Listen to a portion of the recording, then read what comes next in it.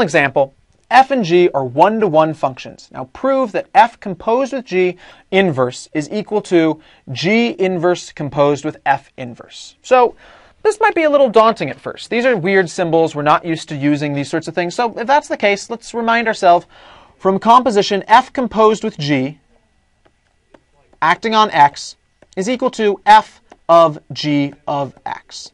Now, I said before, it makes things always easier to see it in that format. So what we want to show is we want to show that g inverse composed with f inverse would be g inverse composed with f inverse, g inverse on f inverse on x. So we want to show that this guy here is an inverse to that guy over there.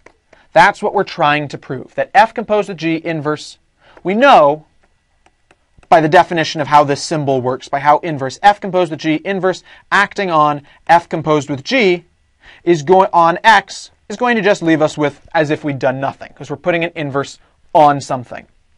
So we want to show that this means the exact same thing as this right here. So let's just try it out. So we'll set it up like this. F composed with g inverse acting on f composed with g acting on x. Okay, so what does that become? Well, we know that f composed with g acting on x is the same thing as f of g of x. All right, what is f composed with g inverse? Well, we know from over here what we did here that we can break that into g inverse acting on f inverse acting on whatever's going into it. What's going into it here? What's going into it here is this whole thing, right? So it's going to be g inverse acting on f inverse acting on f acting on g acting on x.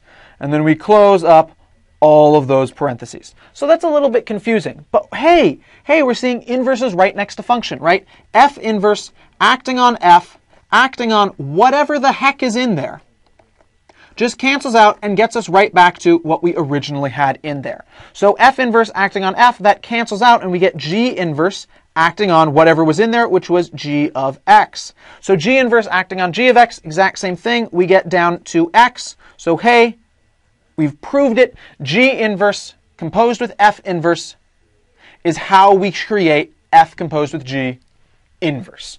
Great, we've proved it.